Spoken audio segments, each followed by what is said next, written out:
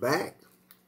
Once again, I couldn't sleep, so I thought about reviewing this video by FrAnK BlAzQuEz.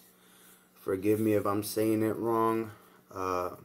It happens to be one of my favorite go-to videos to chill, relax. I don't know, but let's review this right now. It should be interesting.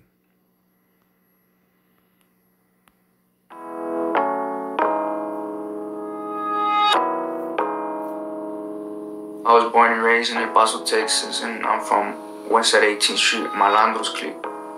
For me, it's cool because you got the border like right next to it and shit. You can go to Juarez, bunch of Mexicans and shit, you know.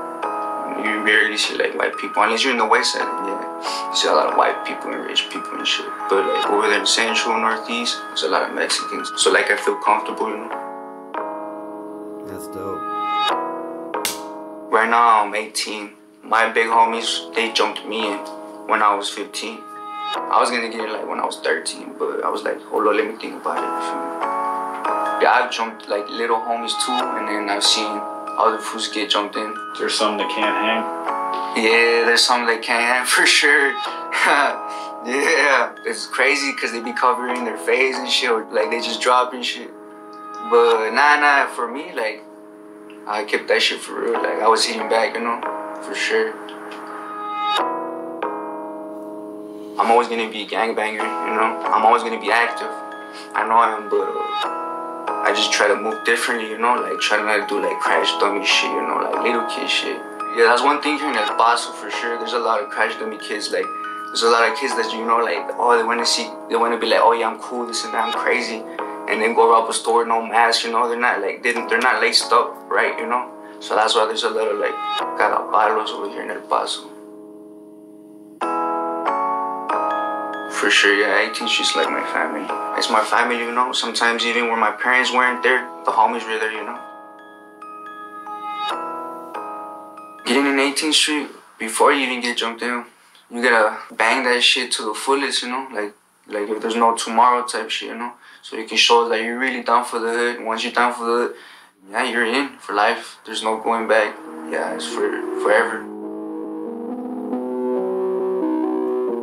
It's real out there. Wow. Here in El Paso, usually the ones that do like let's say check you out type shit, like gangbanging, like where you from, it's usually like the older heads. So all the times that I've been checked out, like those fools that be asking me where I'm from is older fools, like I guess OGs, I don't know, like big fools. And then, I mean, I tell them where they're from, but, you know, I always got something on me, so they pretty much just back out of it. Now that I'm in, yeah, I guess I move different. I'm not like how I used to, because like when I was 15, I just wanted to get into some shit, you know. I wanted to make my name pop out, you know, make a name for myself, I guess. And then now I feel like I don't really have to that much.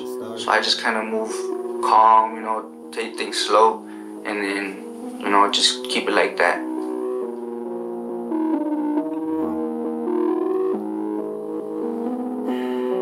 When I was like in first grade, I remember seeing the homies. I was best friends with the little brother, so it was like I kind of knew them when I would hang out with my homie, you know, their little brother. So like I kind of just like kept hanging with them, and then I started kicking it with his brothers, with the homies, and then I started kicking it more and more, and then they let me get in, you know, and I was like, yeah, and I got in. Gotta keep putting in work, you know, representing where you're from, wherever you go, no half-stepping, stay solid, and just keep it like that forever, hasta la muerte.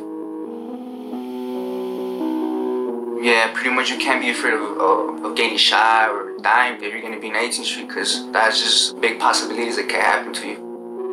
I don't really feel scared. I mean, it could happen to anyone, to be honest, whether you're in a gang or not. I guess that's why I don't really get scared.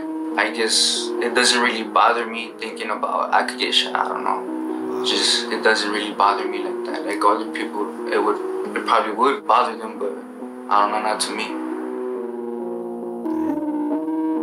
That's raw right there, right? I mean, it hurts like when you see your mom cry. It's like probably like one of the worst things I've seen or been through. Now I try to think more about my mom, you know, do things better, you know. That's right. Would you die for the hood? Yeah, pretty much. Yeah, I would die for the hood. I mean, I've done all kinds of shit, you know. So yeah, pretty much I would die for the hood. Cause it's like you know, it's like being a soldier. You know, you gotta protect the hood. You know, protect the hood and keep it alive. You can't take no disrespect. It's like you selling your soul, you know, to the hood. It's beautiful over there. If I was in a situation where I knew I was gonna die, be at peace with yourself, those final seconds, I guess. I feel like sometimes people, when they think forever, they don't really know what forever means, because kids nowadays, they say, yeah, I'm forever, this and that. And then once they're in, they know, oh shit, this is for real, and then they want to get out, you know? They don't really think about it.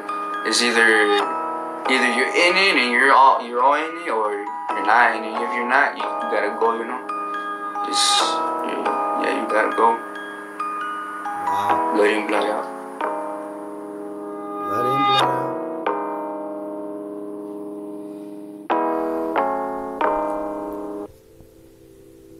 Well, that was my review, man. Man, it was something. It took me back, you know. You could tell some parts I was just lost, man. It hits you like that. The background music was amazing. Nice lo-fi tempo. The scenery was beautiful. Man, I don't know how to feel about this, but it's a lovely documentary, and it will forever be one of my favorites. Shout out to FrAnK BlAzQuEz, and stay tuned. I'll be back with another review. Peace.